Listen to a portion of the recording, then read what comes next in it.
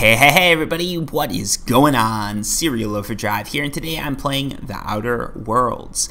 What I want to talk about today in the Oujter Worlds is how to get the Holographic Shroud.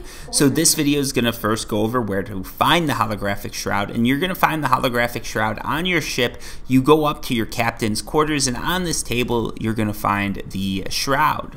Once you've got the Shroud, the obvious question, the question that everybody's probably coming to this video to answer is, how do you use the Holographic Shroud? Well, it's actually pretty simple, but because you're not going to find these things early on, you probably have this question. So first things first, you're going to find an identity cartridge. Once you find an identity cartridge, all you have to do is pick it up, and it's automatically going to be equipped in any areas where you need that cartridge. So your Holographic Shroud works automatically. There's literally nothing you need to do, no hotkeys, nothing you need to do to equip it.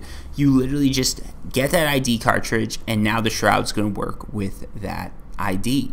And it's going to automatically equip when you enter an area that requires it. So let's go into an area that requires the Holographic Shroud, and from there I can just explain the ins and outs of the Shroud and sort of how you recharge it and things like that. So we're going to just run over here.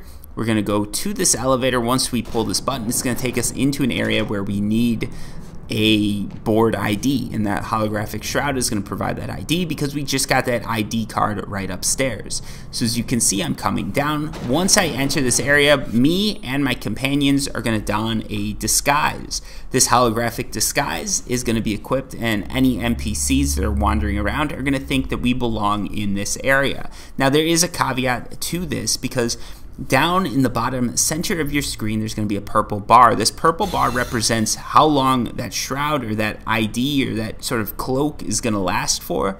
Every time you take a step, run, walk, whatever, it decays just a little bit. When you've reached sort of the limits of the shroud, you're either going to need to leave the area, so in this case I took the elevator back up, or you're going to need to answer a sort of question. Okay, so the other way it works is your shroud runs out, you take a step. Now the guards see that you don't belong. They're going to start asking you a few questions. These questions are going to be basically based on your persuade, intimidation, and lying skills. The higher those skills are, the farther you can get as far as guard questions go.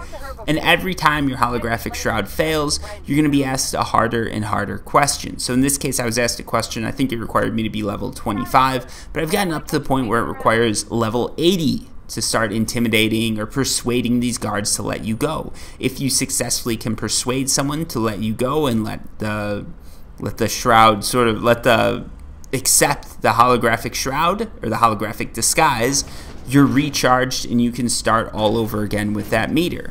Every time, as long as you're in an area, those questions are going to keep getting harder and harder as far as the skill check required to pass them.